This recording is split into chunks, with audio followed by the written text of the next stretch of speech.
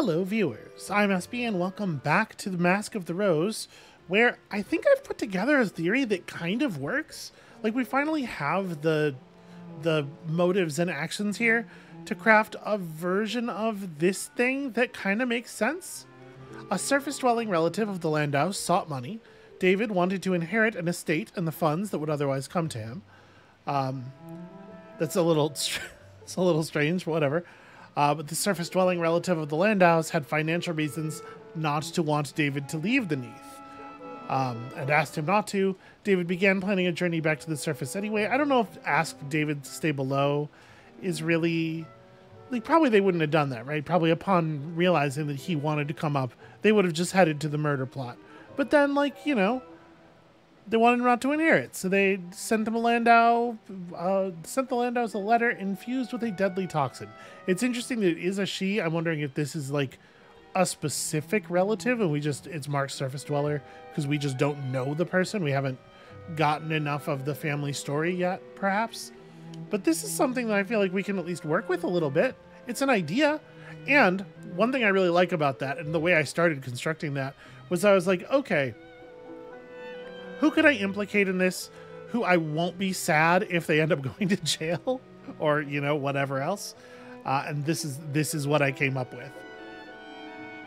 So I guess let's maybe have some words with the Landaus about it and then maybe go tell Harjit. Actually, we cannot talk to the Landaus about this in any meaningful way. Well, then I'm just going to go dump it directly on our man here. Let's see how it goes. Let's see what he does about it. Another thing about this is that it's actually going to be extremely difficult to investigate, which might be to our benefit. We'll see. Doesn't much matter what I'm wearing for this particular task. And if I bring Harjit a case that can't be brought to trial, he'll tell me that quickly so I can get something else done today. Yeah, this is my only concern, is that, like, the uninvestigability, you know, of this one might mean that it's not worth trying to tell the court. You know, the court's just going to be like, well, can you prove that? No, of course you can't. Okay, off with his head. Otherwise, telling him might lead straight away to an arrest. That's not going to happen. Well, so it doesn't really matter what we wear, but, you know, it's just...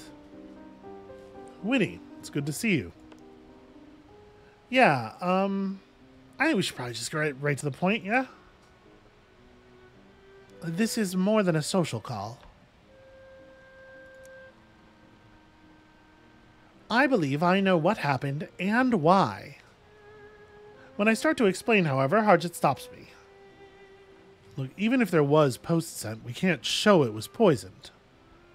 You don't have any witnesses of David perishing on reading the dangerous document. And it seems none was found afterward.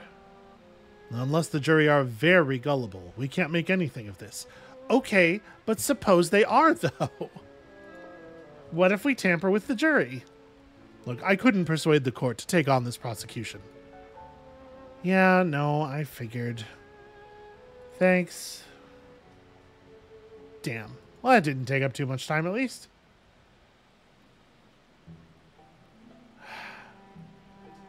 Bloody hell.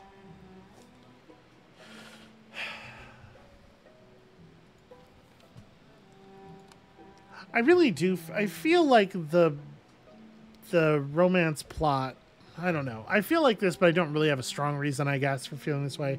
But I feel like the romance thing with the Carringhams, it's a red herring just because there's no way within the systems here to fit the plot with the Carringtons into this thing. And it totally makes sense that it could be about money. You know how surface people are about money.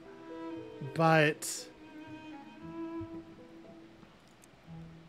yeah, he makes the point that it doesn't matter what we come up with if we don't have any kind of, like, evidence of the murder.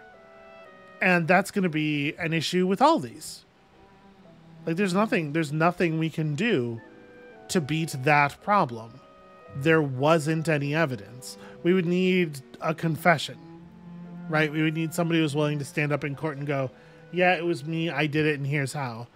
And something tells me we are going to find ourselves in short supply on that particular convenience. So what do we do then, that being the case?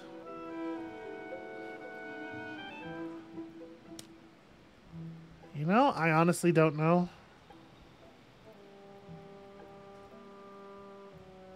I can't really, like, perform a physical investigation, right? My whole deal is I can talk to people.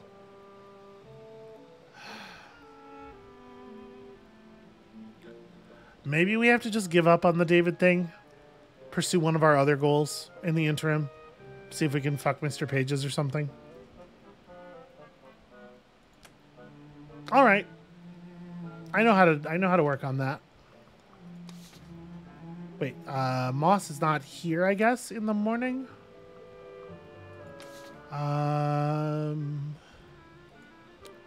Do we have anybody that we haven't censused yet? I guess we could do this.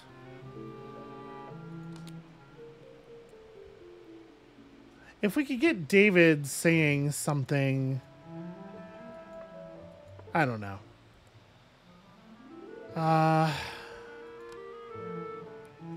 We don't have anything that's going to get us there without Harjit, so I guess I don't know that it matters very much. This is sort of a more severe look. The Admiral's hat is way too much, though. You know what that'll do? We got Harjit. It's fine. Yeah. Well, I'm satisfied with this. Let's take our man down to the prison barge and see what's what. Someone to see you, Archie. Is it possible to make people forget things here in the Neath? Oh, what did you have in mind? Well, if someone has memories they want to be rid of... thinking of the fall has always troubled you, hasn't it? No, it's not for me. Well, I can't help you. There might be a way to change the thoughts, but I've never found the way of it. The most I can do is quiet the nightmares a time. Okay, well... That was a total bust. How's things? How's doings? How's digs? What's it like aboard? You're fenced in like a beast in the zoological gardens. At night, the hammocks almost touch. The food's no better than it is anywhere else. And you get a full night of other people's bad dreams. There's no sense in who's imprisoned and who's not. The guards have stolen more than the prisoners have. I am gonna hug Archie. Harjit's gonna disapprove, and I don't care. I put my arms around Archie. Archie briefly squeezes my shoulder. I'll come back as soon as you like. Tomorrow, if it suits you. Archie and I should never be friends. No, my feelings are stronger than ever that I would like to be friends with Archie. It's just like... I have no idea what to do for him. Am I allowed to... No, Moss is just not home today. Oh, sorry, That's right. The boarding house has a different entry than the street the boarding house is on. Well, anyway, take the census with Moss then.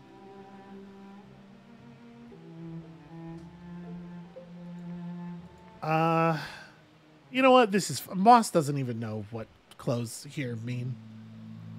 Happy Yuletide, Winnie. I hope you've not grown too sick of mushrooms. Well, here's the thing, buddy. The Ministry of Accounting and Recounting have asked me to work on the census. I see.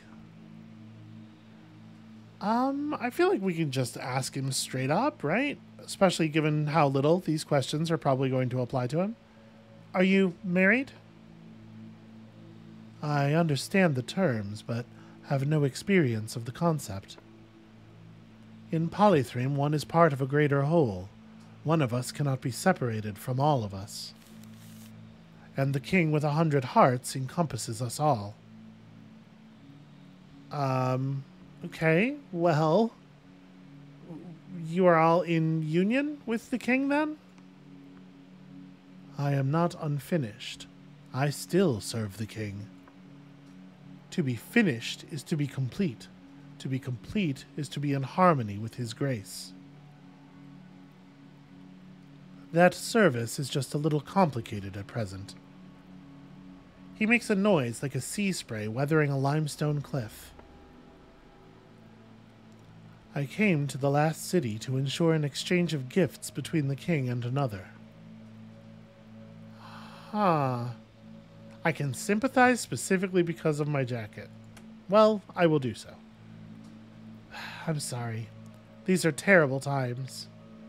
Seems like a kind of a non sequitur, but fine. There's a moment's fellow feeling. Moss and I are thinking alike. It was an honor to serve my king. It is my pride and purpose, for I was made in his image. When I look in one of your mirrors, I am reminded of my purpose. I had a question, if you don't mind indulging me. Have you ever been in love? I don't mean the physical process. He makes a shattering sound deep in his throat that is reminiscent of two boulders colliding. Rather, the companionship, the desire for it. Do I think I am? I think the thing we feel for Rachel is probably not like... I think it maybe burns a little hotter and is a little bit more superficial than I might use the word love for.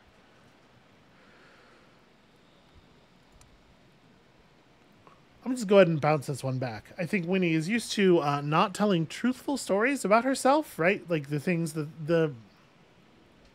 she's very manipulative in social interactions. When she tells a story about herself, it is like designed to achieve a purpose. I'd rather talk about you. It seems a leading question. I cannot say that I have. I was raised by my king, he of 100 hearts. I know only his love, all that he deems fit for me to know, and now I walk apart from it. A noise issues from a heavy chest in the corner of Moss's room. It sounds distinctly like help. It was his suggestion, of course. The trouble with kings is that even their suggestions sound like commands. A further noise follows.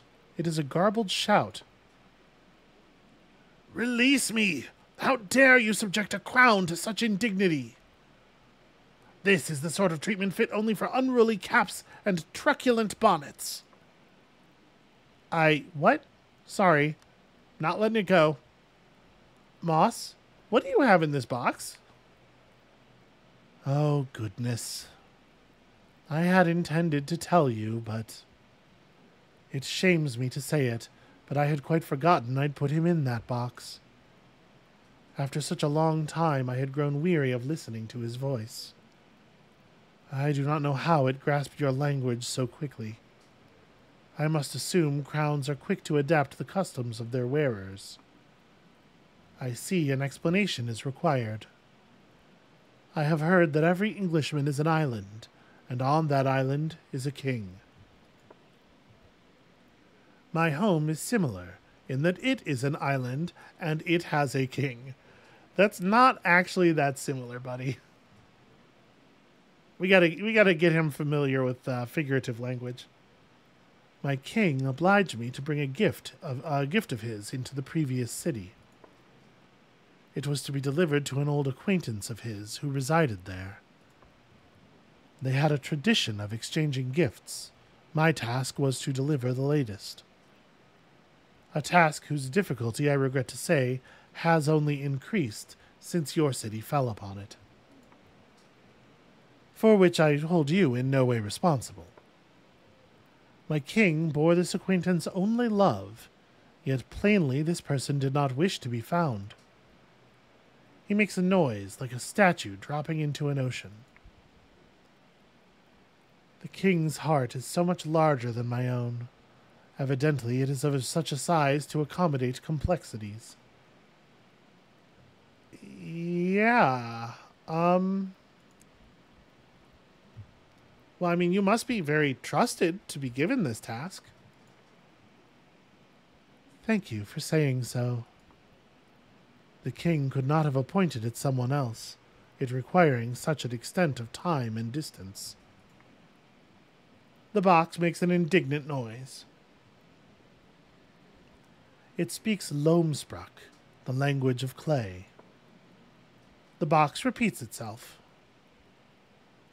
I must object. It is not a connection that would have occurred to me.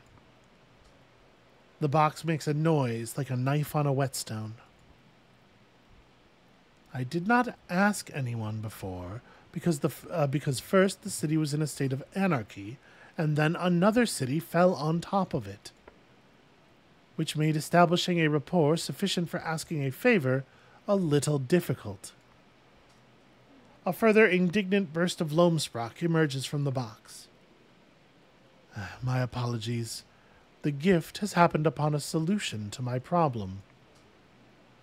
It is a crown. It is intended for the recipient's head. The recipient is absent, but the king believed dreams might lure him out. They were a favorite of his.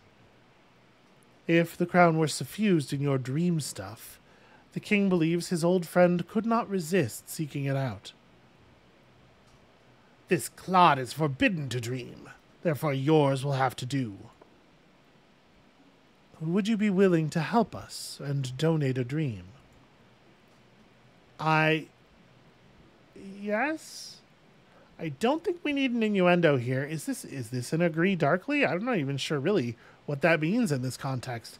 Again, like, show me the words. Show me the words I'm going to say. You know what? I'm going to offer to help lightly. Well, whatever assistance you need. Your willingness is deeply appreciated. Allow me to furnish you with all of the details, however, so that you can make the choice fully informed. Moss opens up the trunk, revealing a crown that appears exceptionally old. He gazes at it for a moment, an unreadable expression on his stony face, before he passes it to me. Okay. There are always risks in wearing a hat with opinions of its own and also teeth. This crown was worn by my king once. You may whisper your dreams to it. I do not believe it will take advantage of this knowledge. All you need to do is recall a dream and whisper it into our horns. Then wear us upon your head when you next go into the city. If the one who is to receive us has returned to London, he will find us. If he has not, well, you will get to receive the unearned privilege of wearing us for a short while. You may not thank us. The tears we are certain we can see in your eyes shall suffice. If, of course, you want to do this. He makes a noise that sounds like a drop of water on marble. This is our task. I can find another way if I must. He says something in grinding Loamsprach. I wonder if it means there must be another way.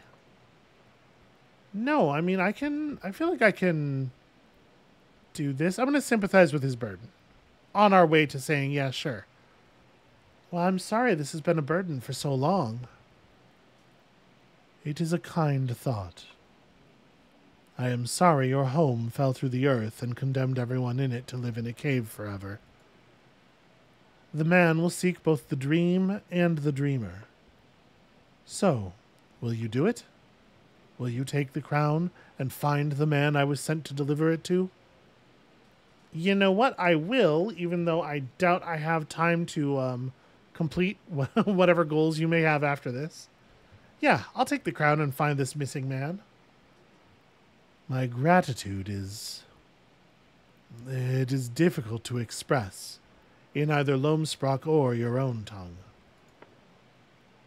He is happy is the translation. Now I must be filled with your dreams. Come, whisper them into my horns, and I shall tell you a secret in return. I lean in close and feel the cold and ancient crown upon my lips. It seems like it is made of ivory or bone beneath the gold. I tell it of the mannequins I dress in my sleep, the way flowers fall, dripping petals like tears over the torso. In their place, mushrooms sprout, staining the rotting fabric with colors virulent in hue. Okay. Do I want to ask Harjit about this? I guess so. What a busy thing your nocturnal imaginings are. I do not sleep. Even if I did, the king has not authorized dreams. But if I dreamed, it would be of territories not yet conquered. That seems the province of crowns. Well, the people who wear the crowns certainly believe so. Now, your reward. I know a secret about our moss under limestone. Who unworthily bears the face of our king? I love secrets. Tell me what's up. I lean in to hear the bronze-toned whisper of the crown. He hid me in his box for fear. In completing the task, he would find his way back to Polythreme. But with it so close in reach, were he to fail, he would be deemed unfinished. The worst thing a clayman can be: disobedient, truculent, incomplete. This is the second time. We've been talking to this crown for like 5 minutes, and this is already the second time we've heard it say truculent. Moss glances up at me from across the room. He is far too polite to admit to eavesdropping. Now I am well filled. Let us see about our missing man. Harjit may be useful. If my king's friend is lured back by the crown, Harjit may see him on his rounds. Thank you, once more. It means more than words I can express. And then it isn't long until dinner is served, and you know what? Let's just go straight to the table.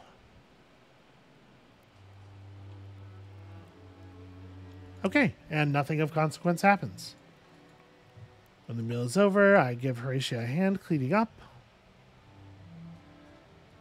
Okay, so we've got something going now. Something interesting is occurring. 2 days remain in the season of Yule. 2 days until the trial. Grizz leaves me the newspaper after she's read everything of political import. The headlines today read, Swedish Sailor's mission offers aid, sustenance to squid-faced men.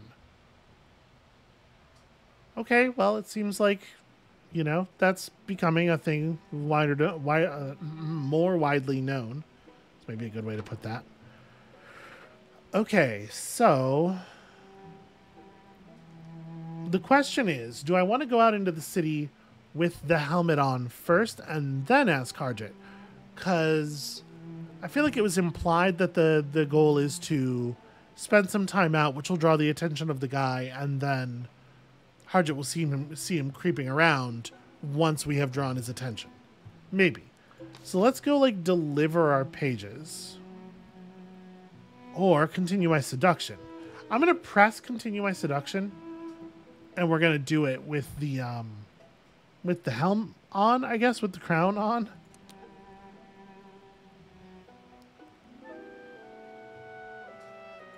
Alright, I might look a little intimidating like this.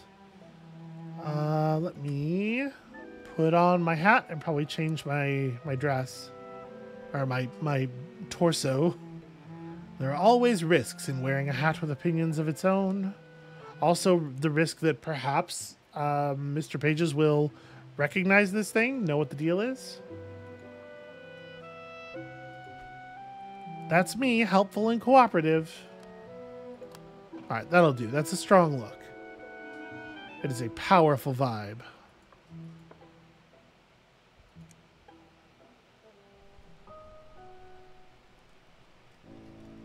Do you have anything more? Yes, I do. Mr. Pages is pleased enough with my information to give me 2 pennies. Its existence is a scream. There will be more like it in time. Men of mud. My colleagues employ them. They do not always read or write, not suitable factors for our ministry. That is enough of my official duties for the moment. Well, I'm glad you weren't away. Reduplicate thyself. Say again what you have said. Bring your mirror image to echo all your speeches. Grizz has given rudiments of your extraction only. At your convenience, we desire...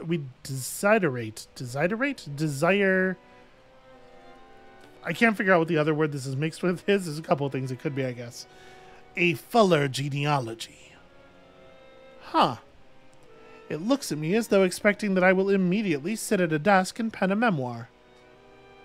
Well... let's... Is he gonna know if I'm lying? I guess we don't know for sure that there would be a lie in any of this. And he seems primarily interested in relationships between people, right? I speak of my family's background and the fine people we had the honor to dress. I talk about keeping to fine old standards and traditions, about making clothes so enduring and tasteful that they might be worn for decades.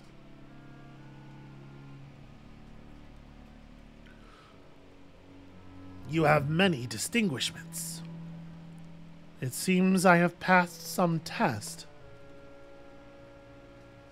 And so,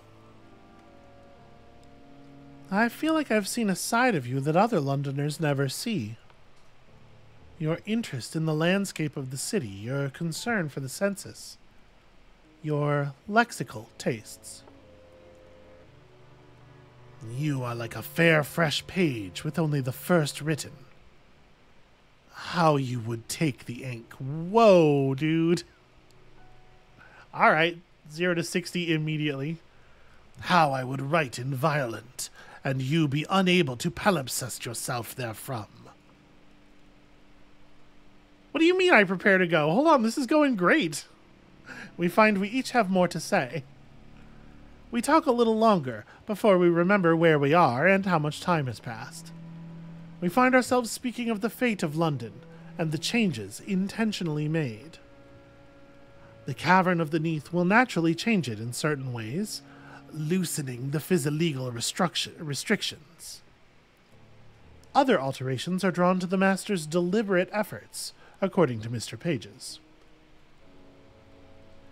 The laws of marriage are rewritten, inhibitions of affection vigorously countermanded. Okay, interesting. Mr. Pages is coy about how this is accomplished, though it makes reference to water and to dreams. It seems to find a relief in telling me these stories, perhaps secure in the belief that I will not understand them. When we part, there is a current of attraction between us. I'm doing it. I'm doing it. My feelings are stronger than ever. And we got some money. Alright, so now we're going to go talk to Harjit.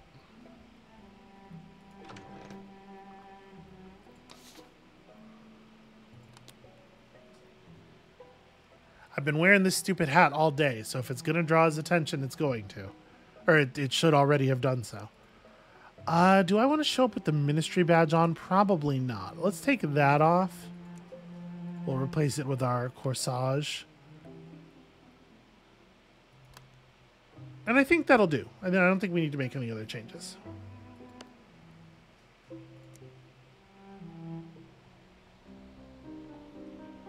Good afternoon, Winnie.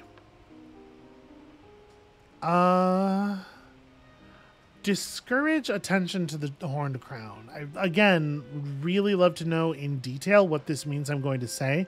Is this draw his attention away by, like, actively focusing on other things? Or is this, like, me telling him, hey, pay no attention?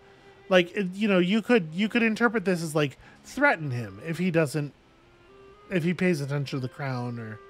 I just really wish I knew exactly what was going on. I guess I'm going to click on it because I'm kind of curious. Okay, it is in fact intentionally drawing attention to it. Never mind the thing on my head. If it sounds like it said something, pray ignore it. The air is warmer for just a moment, briefly comforting. Harjit hints that I should say a bit more about myself. I don't know if this has been working so far today. I speak of my family's background, the fine people we had the honor to dress, fine old standards, etc. Oh, you have many admirable qualities. It seems I have passed some test. What a weird... What? Why are these interactions so similar? Have you seen a man who... You know, I don't actually have any idea what he looks like. He would be in red and gold. He would appear alone and say things that to you would appear strange. My goodness. A talking hat. Nothing gets past you, buddy. A talking crown. Of course, my apologies. This man would have been encountered only in the small hours, usually given only to the dead. Much is changed, but my master knows these are constants. Well, I saw a man in a coat out of fashion. He asked me a variety of strange questions. About Archie, too. It was near Shaftesbury Avenue. The walk is easier this time than some of our previous lessons. At first, I think I am becoming better at route finding. Then Harjit mentions that the streets are becoming easier. The street signs change less frequently now. I guess maybe the city is sort of settling into the arrangement it wants to be in. The streets tangle. The lights are few here. A man approaches. A good evening to you. I find myself caught on dusk's wing. Like a firefly whirled upon a zephyr. A pleasure to encounter another of Twilight's walkers. You may call me May. Pray visit no witticism upon me. The name has its origins in a place far older and sadder than this. Interesting. I'm going to compliment his outfit. That seems like the kind of thing we do to ingratiate ourselves with the fancy folk. Even in the dark, your coat shines. Red and gold and marvelous. The only sartorial guidance required. Cool. They are indeed. He's from somewhere much older and sadder than here. I thought maybe the question would be irrelevant and also possibly inappropriate to ask. I can understand your hesitation. The city has not learned to enjoy itself yet. We revelers can alarm. Huh. Truth be told, I venture out in search of dreams. This would maybe be a good time for that line to get crossed out. One in particular. A crown upon an uncrowned head. A headpiece which has a life all its own, yet is not free. It was meant for me, yet resides with thee. It was my dream once to possess, yet you have it first. The king no doubt suggested that giving it a dream unknown to me would lure me out. And it has, as he knew it would, though the giving of a dream has dual purpose. Both to catch me and to humble me. Only by possession of another's dream could I ever think of wearing the crown. And thus such ambition is but night's ephemera. The crown on your head says something unspeakable in Lomsbrock. I think it means it would like May to come to the point. Well, I think it is more than passing rude to listen to dreams without the consent of the dreamer. Stored as they are in your horned head, I think I'd prefer to hear from the source direct. I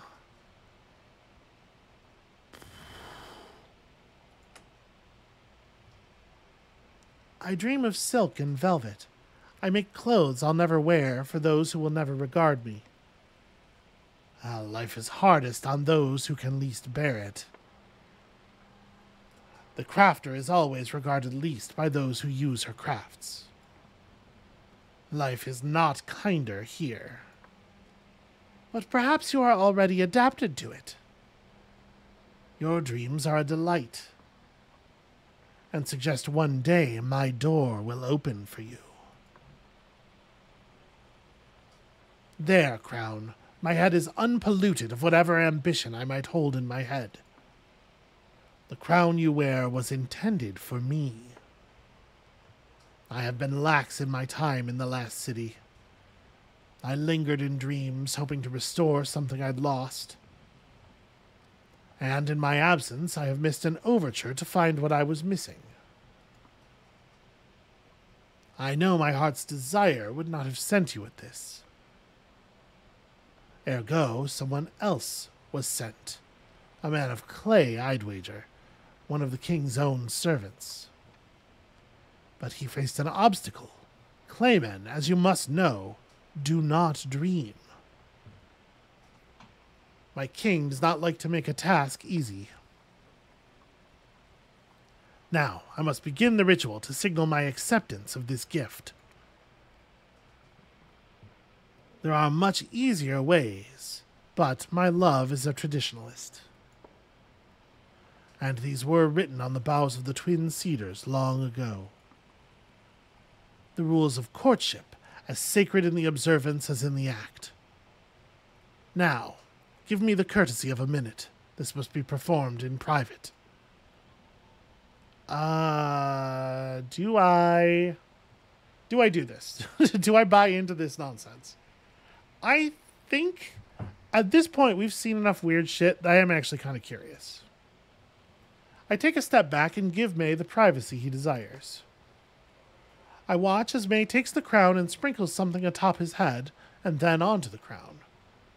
For a moment, I catch the unexpected scent of cedar wood in the air. Then he presses his lips against the crown and mutters a few words that sound to my untrained ears like an incantation. He does not let the crown rest upon his hair before he takes it off again. Tell the crown bearer his prince comes. I shall keep this gift.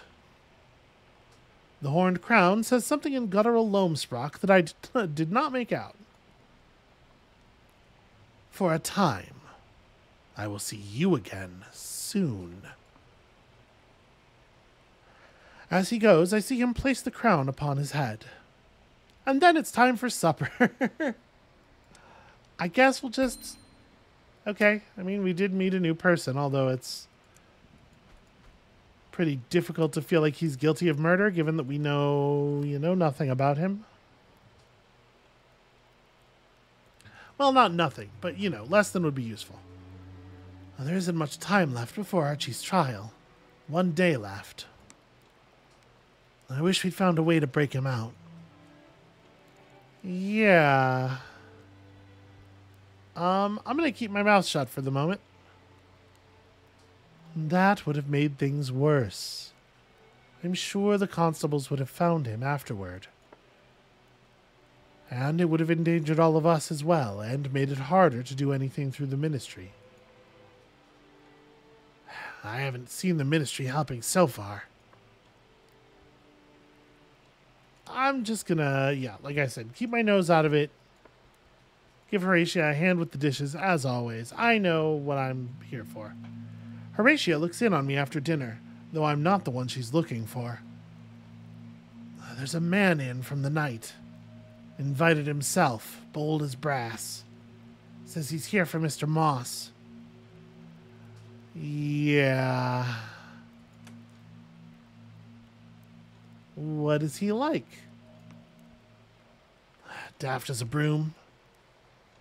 Looks like he's escaped the theater. Or a traveling fair. Good manners, though, it must be said. I'll just go and fetch down Mr. Moss for him. I shan't be a tick.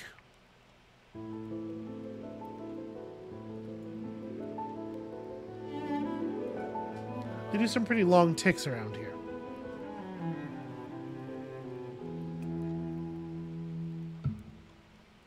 And yet in her dreams, sometimes she is a bee, nesting at the center of a great hive.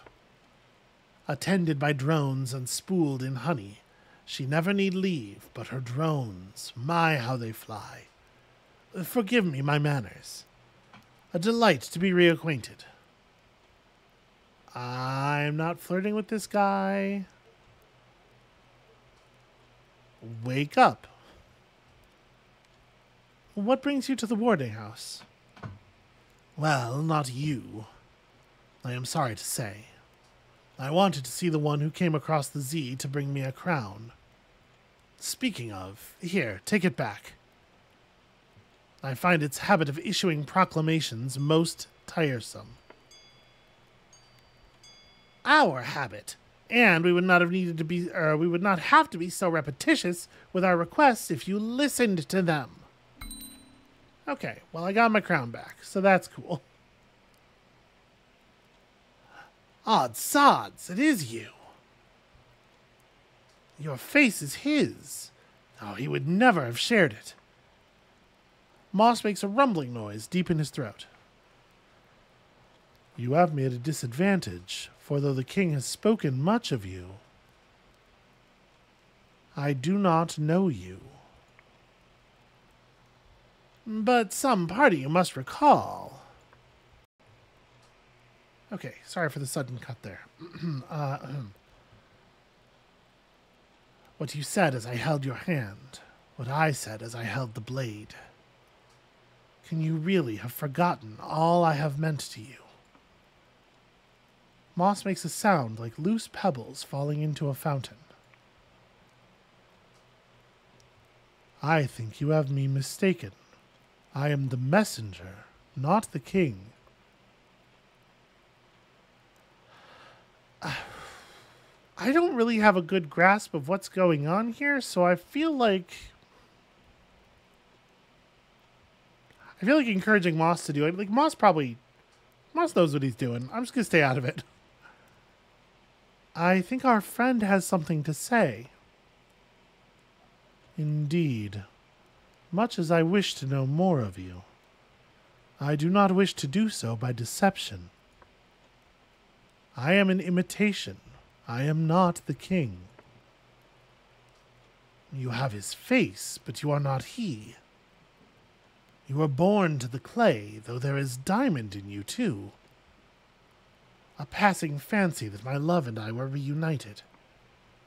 Our grand love, won from death, finding a new act after long separation. But such a story as ours could not find continuation in such a humble place as this. It is only my heart's cruelest fancy that caused me to mistake you for him. I am the intended recipient of the crown you bore. A gift chosen for its cruelty, a representation of all I lost so he could gain what he casually discards. A cruelty I have earned. Indeed, I savor its every cut. I thought our tradition was ended long ago, yet by chance it continues with you. The king forbade us speak of you. He told me only what was needed. He makes a long grinding noise, like the erosion of chalk cliffs. It continues for some time. Enough to find you, but I know so little else about you. Even how to address you. I know what my king would command, but he is not here.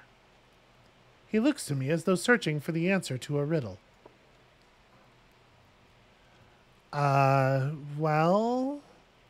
Again, I really feel like I should just stay out of it. I don't know what's going on here. You do what you think is best, boss. I must think on my king's wishes. This task was given to me and no other. The king's trust is in my diplomacy. In such a long span of time for the task, any changes must be assumed to be accounted for, and thus immaterial. I am glad we have found an accord. When from out of the king's rule, kindness is so much easier to find. He would be furious, of course. that we find solace beyond the comfort of his own love. To hate and to keep, his affection is of the smothering kind. But make no mistake, we are out of his shadow. Or why else would he cast you off, like shale from a mountain's shoulder? Abandon you to the ruin of the last city and the fall of this one. Moss makes a noise like the fracturing of diamond deep in a mountain heart. How was he to know that the task would be so difficult? Nor could any have expected a city to fall while I was in the last one. Moss makes a reluctant sound like Sisyphus, taking a moment's pause. Had he known, I am certain he would have summoned me home. The truth is such a bitter draught, I've found. I am like you, Moss.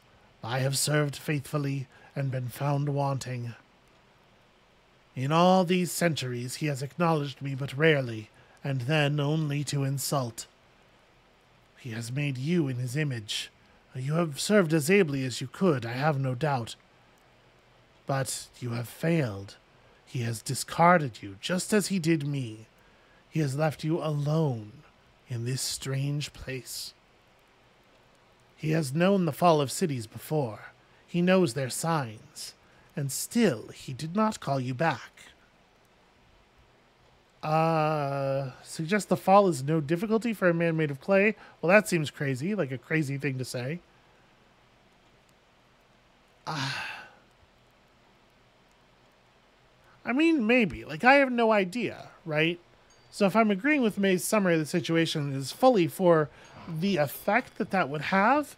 But to be honest with you, I don't know what that is.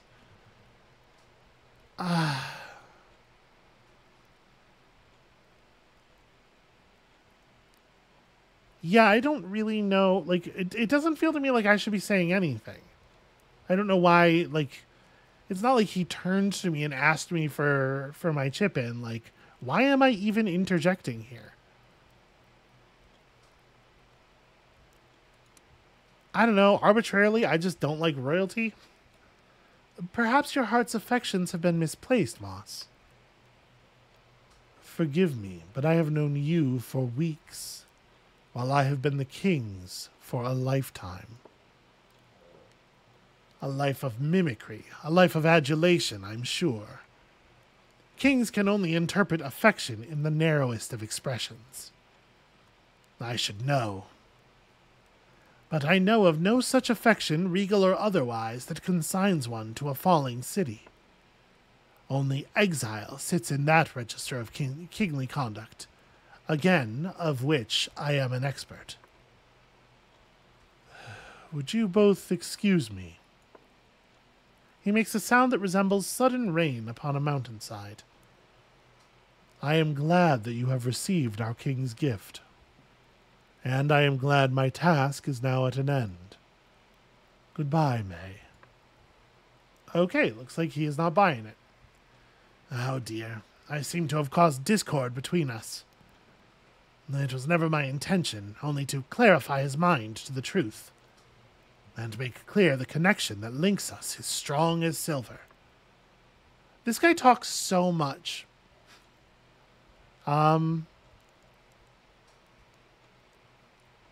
I don't feel this. I guess the top and bottom ones were obviously not things I want to do, so I guess we do this middle one, even though it's the thing I also don't really think is appropriate to do.